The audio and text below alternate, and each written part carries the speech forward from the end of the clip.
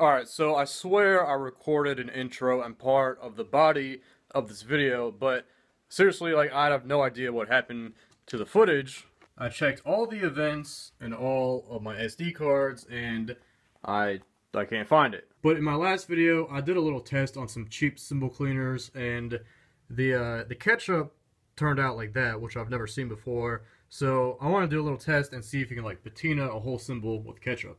So yeah, basically I just lost the footage of me saying that and some footage of me putting some ketchup on a cymbal, so let's get into the video. So it's been at least a week and the ketchup is like solid, it's nasty, but now I'm going to try to wash it off.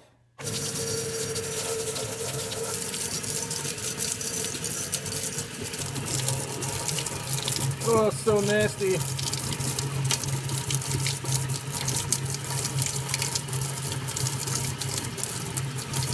So yeah, the color has definitely changed. If you look at the bottom, this is what it was before, and this is it now.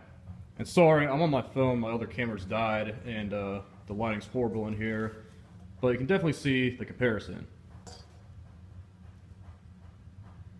Now the cool thing is, it took the logo off, so now it's like a reversed logo. Or not reversed, but like inverted, I guess is the right word. So if you start to see cymbal companies do this inverted logo, you know where they got the idea from. So the real interesting thing is where I cleaned with the ketchup before. So I cleaned this little spot right here with ketchup. It was nice and shiny.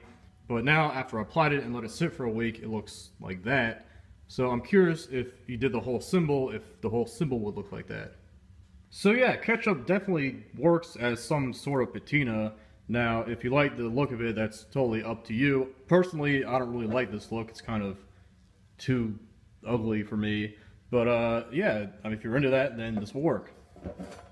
So another thing to mention is that these are B8 cymbals, and I'm curious to know if this would work on like a B20 cymbal. So I might try that in the future. So if you want to see that, I'll probably do it. So let me know. Actually, shit, I have that cymbal right there. So yeah, I might try it. So if you want to see it, let me know, and I'll make the video.